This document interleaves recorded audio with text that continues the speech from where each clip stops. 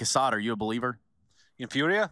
Yes. About what exactly? Well, he said they've got just a couple of days to try to fix the problems that they have. They don't have time to figure out the bigger picture right now. They have to fix the immediate problems. You know, there are short-term problems because they have to qualify for the major, which is in Brazil. And they have, what, 2 weeks after that major, 3 weeks.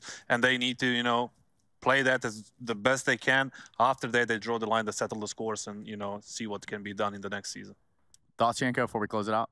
I gave up on Furia a long time ago, man. Oh, well, it is that easy. They can still, you know, make the major and do some damage there. Obviously, on home soil, they're going to be extra motivated and whatnot. But, you know, this team, until they get rid of Art and start playing normal Counter-Strike, they're not going to be a contender ever. Man, and it just hurts to hear, albeit the truth isn't always pretty.